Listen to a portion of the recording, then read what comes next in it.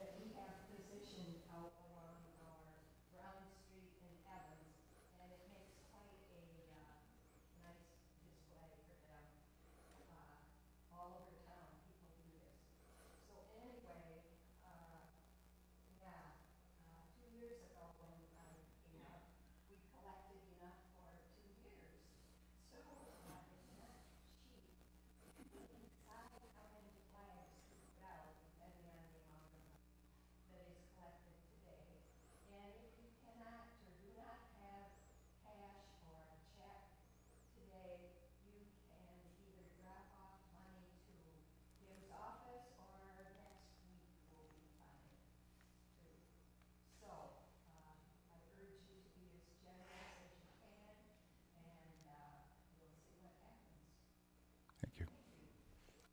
How much are the flags each? One flag, pardon? 35 per flag.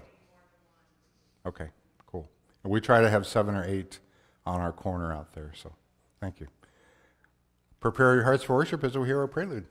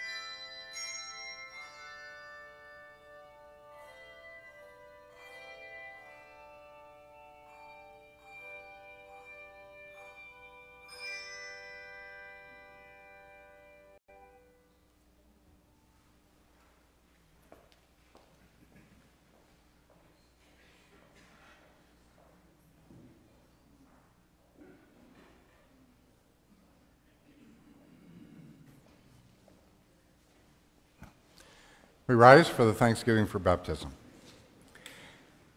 Blessed be the Holy Trinity, one God, the wellspring of grace, our Easter and our joy. Amen. Look, here is water. Here is our water of life. Alleluia.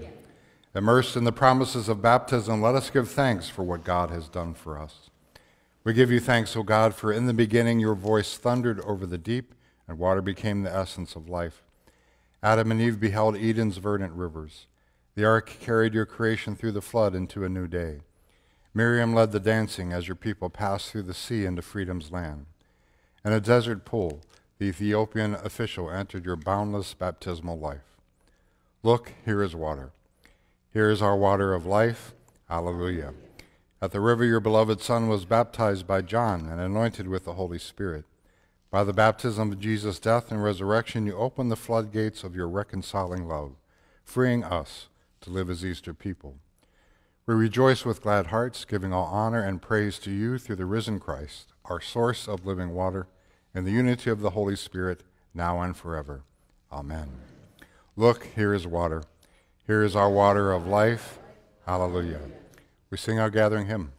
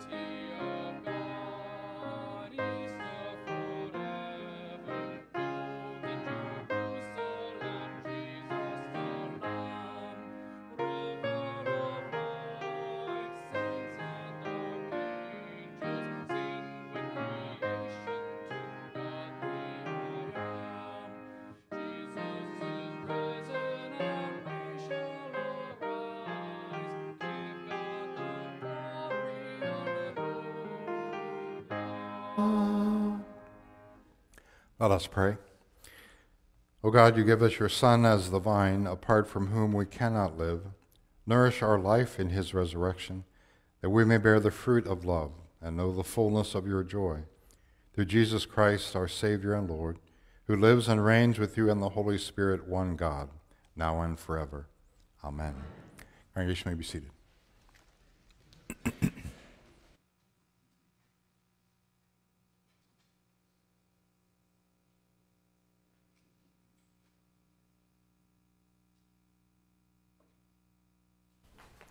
Good morning. Our first reading is from Acts chapter 8. Led by the Spirit, Philip encounters an Ethiopian official who is returning to his African home after having been to Jerusalem to worship. Philip uses their encounter to proclaim the gospel to him. Upon coming to faith in Jesus, he is baptized by Philip. The reading begins. An angel of the Lord said to Philip, "Get up and go toward the south, to the road that goes down from Jerusalem to Gaza. This is a wilderness road." So he got up and went. Now there was an Ethiopian eunuch, a court official of the Candace, queen of the Ethiopians, in charge of her entire treasury. He had come to Jerusalem to worship and was returning home, seated in his chariot. He was reading the prophet Isaiah. Then the Spirit said to Philip, "Go over to this chariot and join it." So Philip ran up to it and heard him reading the prophet Isaiah. He asked, "Do you understand what you are reading?" He replied, "How can I unless someone guides me?" And he invited Philip to get in and sit beside him. Now the passage of the scripture that he was reading was this: "Like a sheep he was led to the slaughter, and like a lamb silent before its shearer, so he does not open his mouth. In his humiliation justice was denied him. Who can describe his generation? For his life is taken away from the earth." The eunuch asked Philip, "About whom, may I ask, does the prophet say this, about himself or someone else?" Then Philip began to speak and started with his scripture. He proclaimed to him the good news about Jesus. As they were going along the road, they came to some water, and the eunuch said, "Look, here is water. What is to prevent me from being baptized?" He commanded the chariot to stop, and both of them, Philip and the eunuch, went down into the water, and Philip baptized him. When they came out of the water, the Spirit of the Lord snatched Philip away.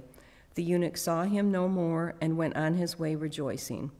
But Philip found himself at Azotus, and he was passing through the region. He proclaimed the good news to all the towns until he came to Caesarea. The word of the Lord. Please read responsibly Psalm 22. From you comes my praise in the great assembly. I will perform my vows in the sight of those who fear the Lord. The Lord shall lead me and satisfy. Let those who seek the Lord give praise. May their hearts live forever. All the ends of the earth shall remember and turn to the Lord. All the families of nations shall bow before God.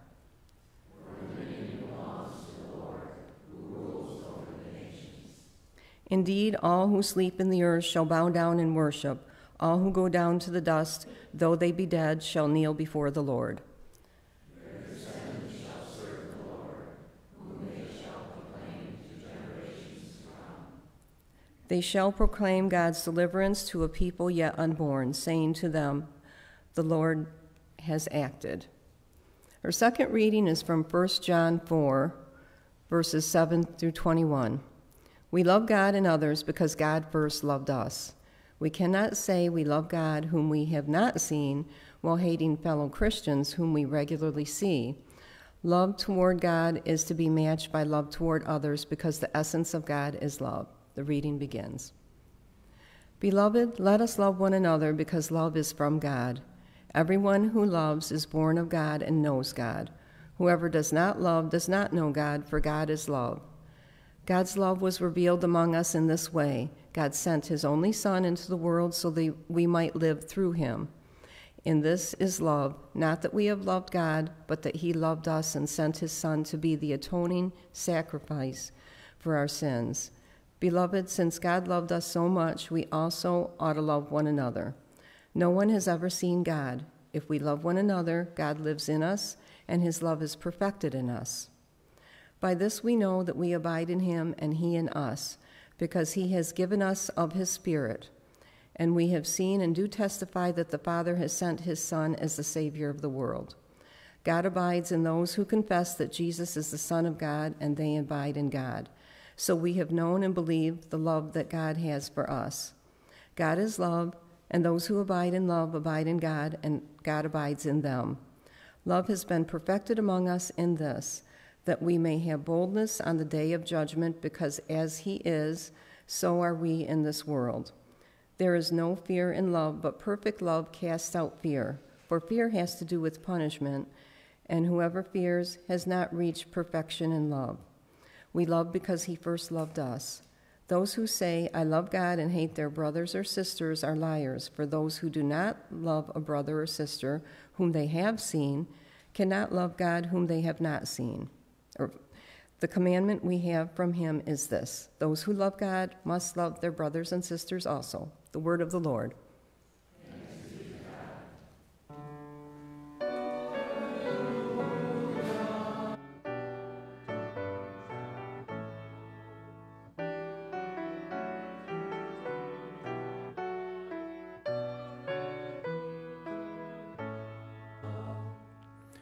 The Holy Gospel according to John, the 15th chapter. Jesus said, I am the true vine, and my Father is the vine grower. He removes every branch in me that bears no fruit. Every branch that bears fruit he prunes to make it bear more fruit. You have already been cleansed by the word that I've spoken to you. Abide in me as I abide in you. Just as the branch cannot bear fruit by itself unless it abides in the vine, neither can you unless you abide in me. I am the vine, and you are the branches. Those who abide in me and I in them bear much fruit, because apart from me you can do nothing. Whoever does not abide in me is thrown away like a branch and withers. Such branches are gathered, thrown into the fire, and burned. If you abide in me and my words abide in you, ask for whatever you wish, and it will be done for you. My Father is glorified by this, that you bear much fruit and become my disciples. The Gospel of the Lord.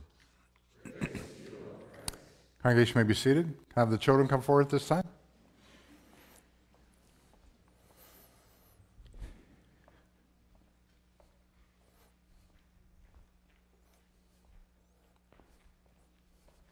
Good morning. How are you guys? Good? Have you ever planted anything? Plant a couple trees? Okay. Well, I found this in my yard. I think I could plant it and make a tree out of it. What do you think? No? Why not? You need seeds? And it's kind of dead too, isn't it? Kind of brown. When you plant a tree, you can't just plant like the branch unless you really fertilize it a lot, and it might maybe possibly grow. You need to be connected to the tree, right? For it to grow. Jesus told a story about vines and branches, and he said we're kind of like that. If we're connected to Jesus, then we're going to grow. We're going to take off. And if we're connected to other people in the vine, we're going to grow even better, right? Okay, let's pray. Thanks, Lord, for being a part of our lives, for calling us to be joined to you as the vine and the branches so that we might grow. For it's in your name that we pray. Amen. Thanks for coming up, guys. Have a good day.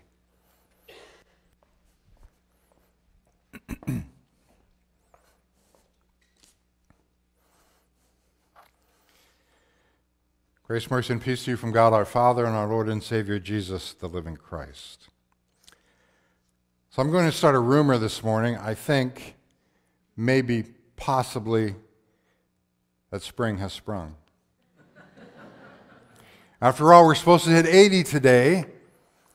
We are camped over at Indian Creek. We used both our air conditioner and our furnace yesterday. And as we head into May, it's sounding like maybe it's going to moderate, maybe it's going to get warm. But I do know that after living in Michigan for 29 years, which is the longest I've ever lived in one place, things could change. It could snow in May, which makes it tough for us who garden, right? And like to grow things. We've been waiting to start our garden till that frost is gone so we can put things in.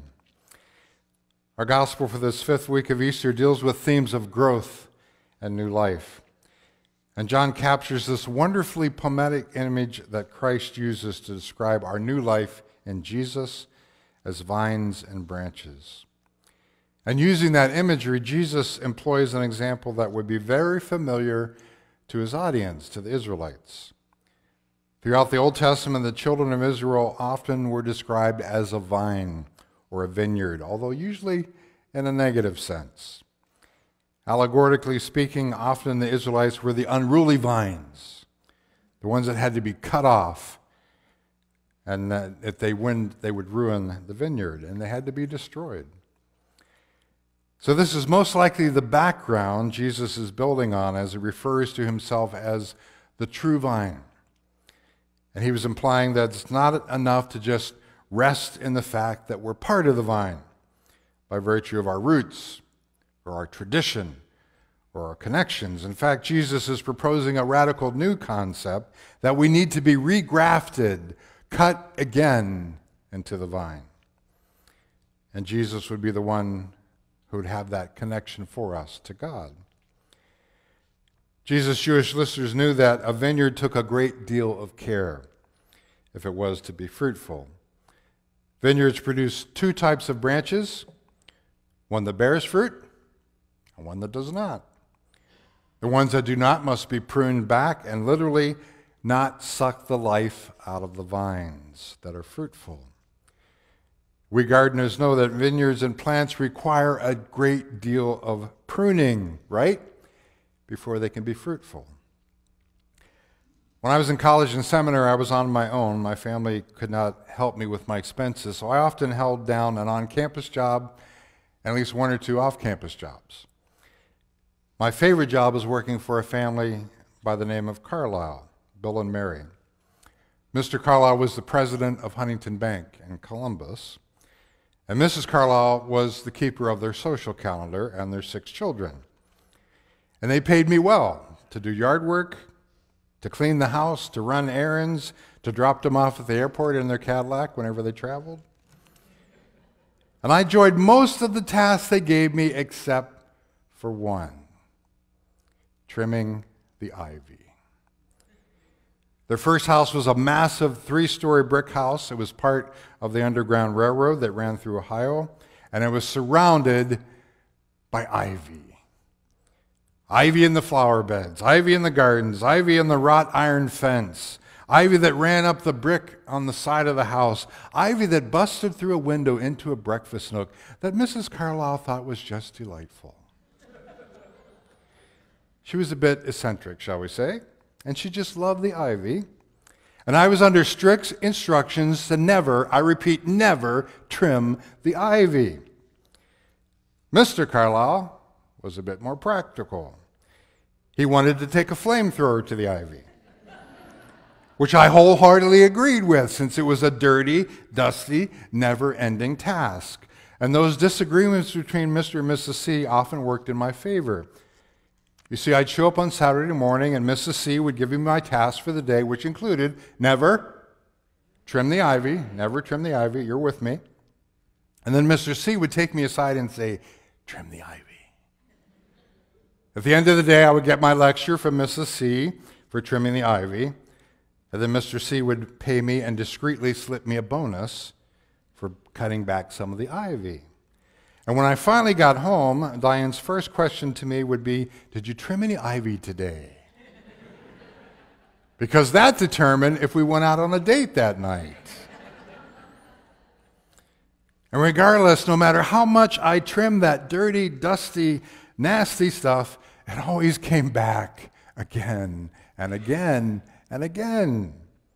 No matter how much I hacked it back and burned it and hauled it away, it would come back lush and green.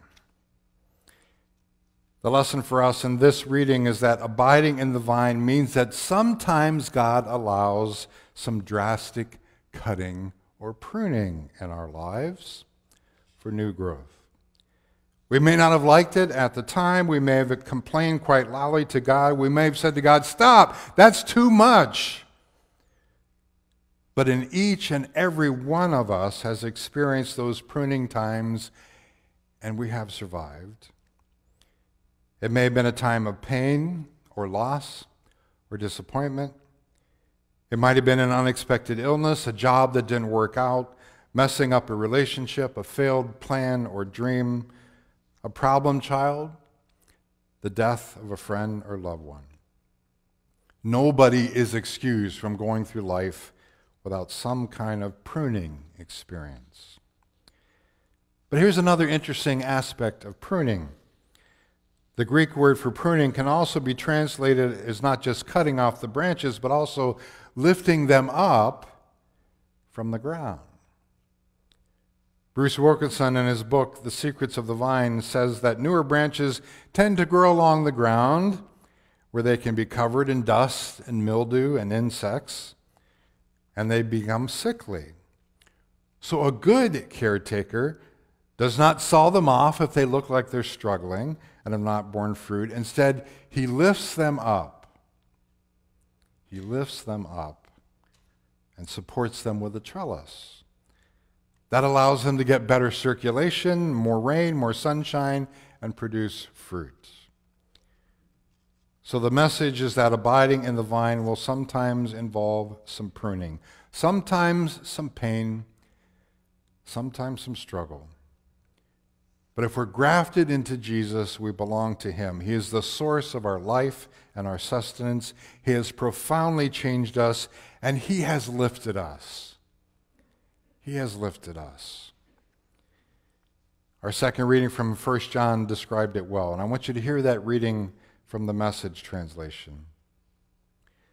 My beloved friends, let us continue to love each other, since love comes from God. Everyone who loves is born of God and experiences a relationship with God.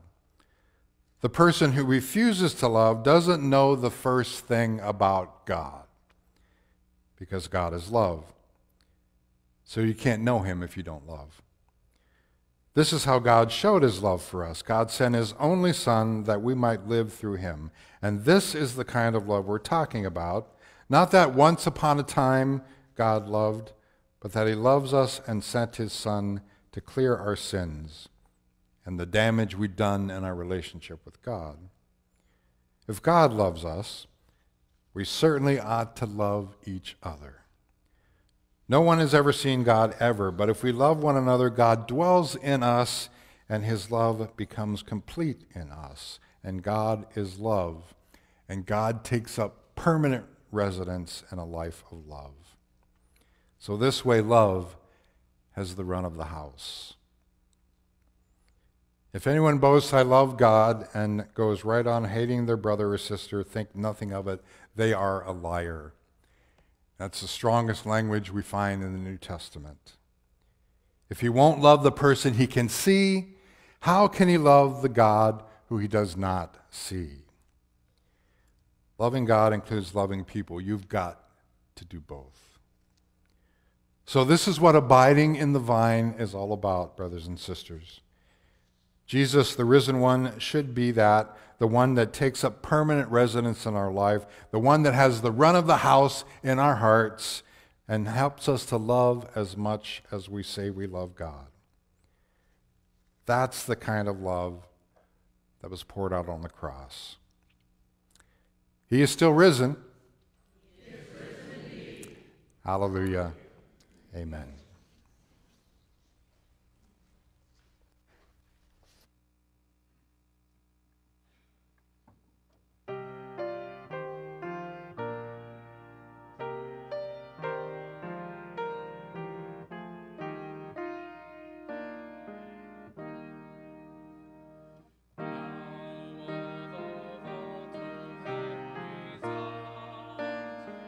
In praise of love that still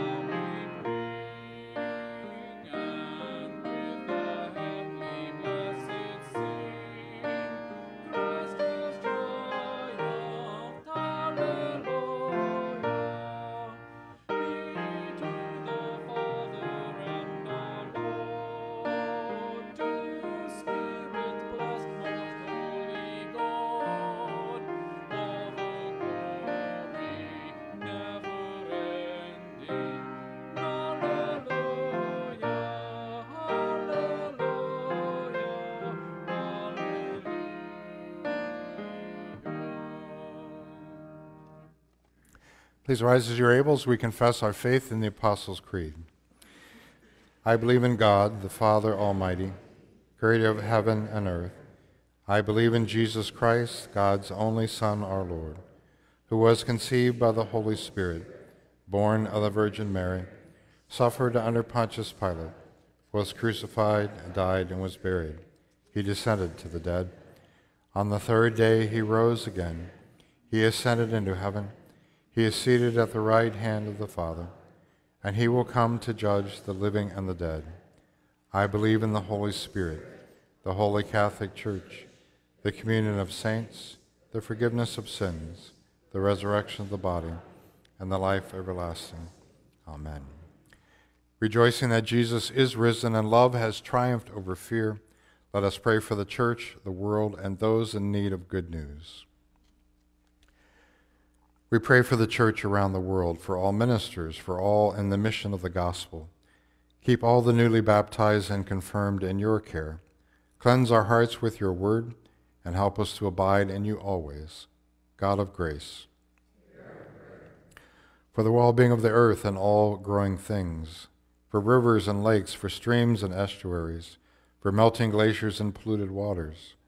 Renew the face of the earth and shower us with your goodness. God of grace, hear our prayer. For the nations and all those in authority, for local, state, and national leaders, for elected representatives at every level, and for international organizations that justice and peace may reign. God of grace.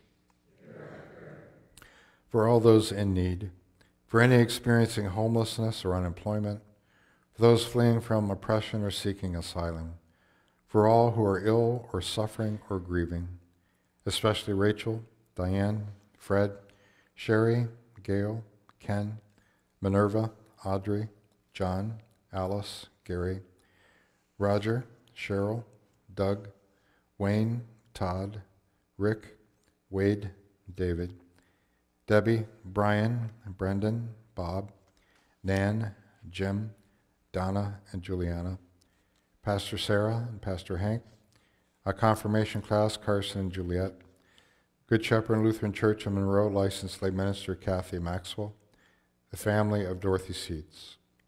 God of grace. For our congregation, for the caring ministries of this faith community, for all who visit and minister to one another, for all who take communion to homes or care centers, for all who seek to share your love with the world. God of grace. With thanksgiving for the saints who rest from their labors, help us like them to bear much fruit and to become your disciples, and at the last bring us to that heavenly banquet where all will feast together at your table. God of grace. In your hands, most merciful God, we commend all for whom we pray, trusting in your abiding love through Jesus Christ, our resurrected and living Lord. Amen. The peace of the Lord be with you. We share a sign of the peace.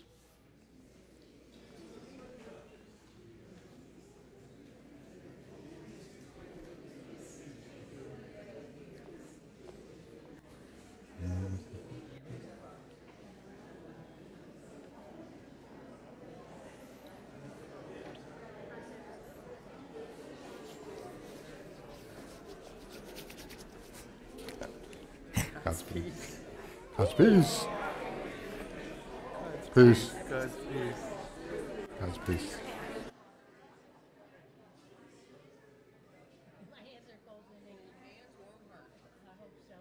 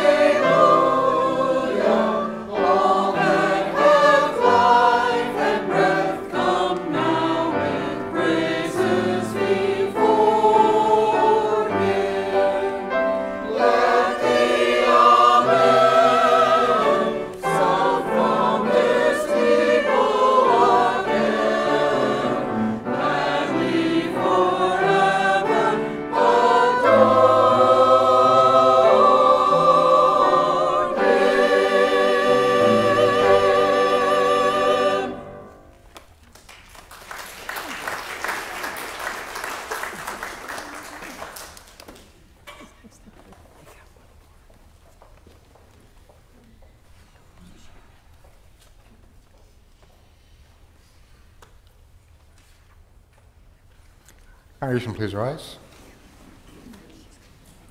The Lord be with you. And also with you. Lift up your hearts. Lift them to the Lord. Let us give thanks to the Lord our God. It is right to give our thanks and praise. It is indeed right, our duty and our joy, that we should at all times and in all places give thanks and praise to you, almighty and merciful God, for the glorious resurrection of our Savior Jesus, the true Lamb, who gave himself to take away our sin, who in dying has destroyed death and in rising has brought us to eternal life. And so with Mary Magdalene and Peter and all the witnesses of the resurrection, with earth and sea and all their creatures, with angels and archangels, cherubim and seraphim, we praise your name and join their unending hymn.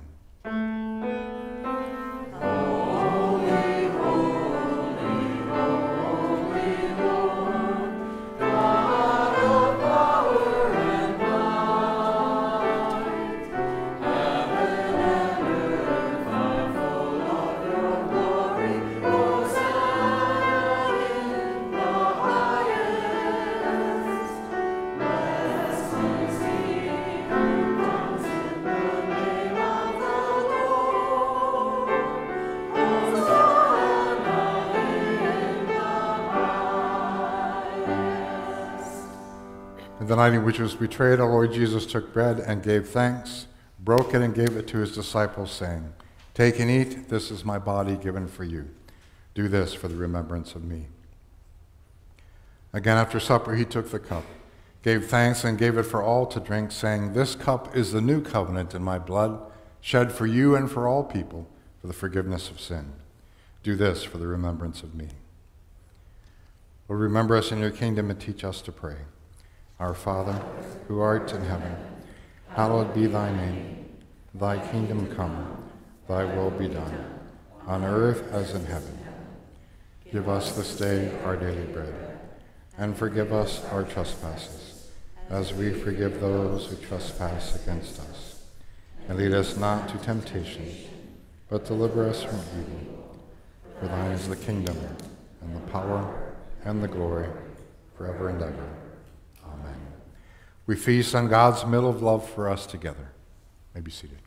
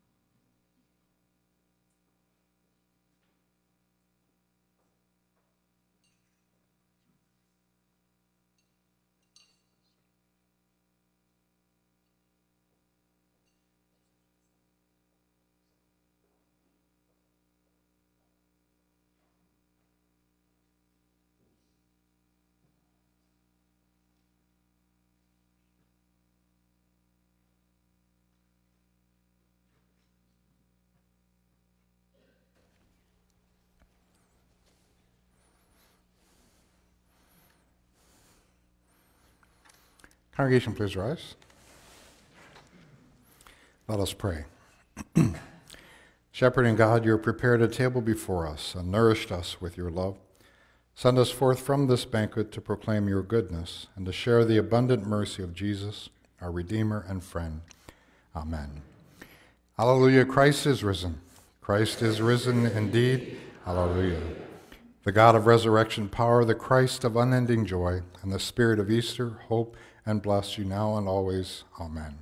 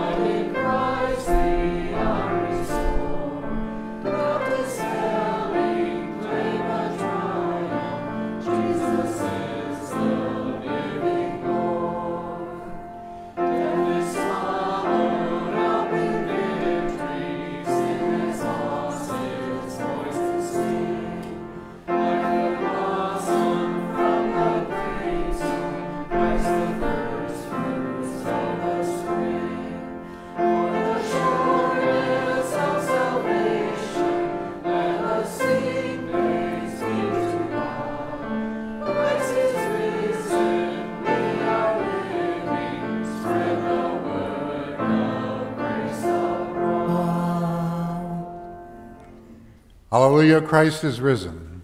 Christ is risen indeed. Alleluia. Alleluia, go in peace, rejoice, and be glad. Thanks be to God. Alleluia. Good morning. Good morning.